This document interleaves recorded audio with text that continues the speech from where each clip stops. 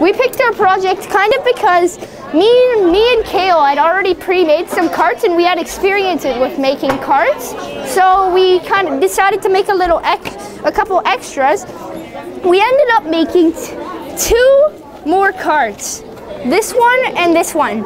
Sadly, this one doesn't work on the track, but this one does. So that's why we have this on the side.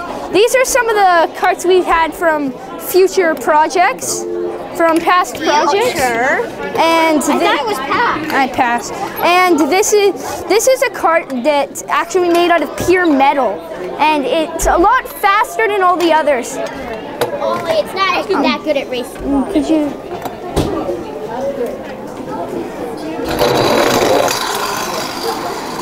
And then we have these two, which are made out of wood, and they go a little, not as far, but if we are able to use, we were trying to learn if we could use speed, endurance, size, shape, weight, stuff like that to affect the speed and endurance. What did you guys learn?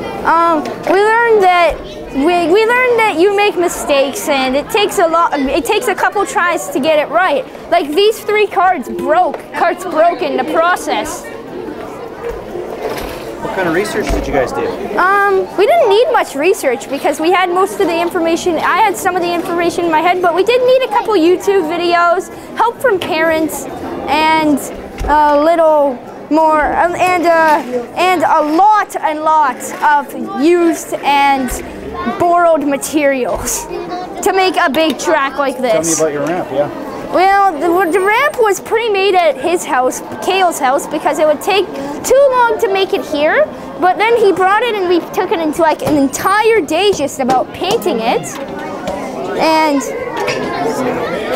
And so they have these three rungs. Each rung represents a raceway for one of the karts.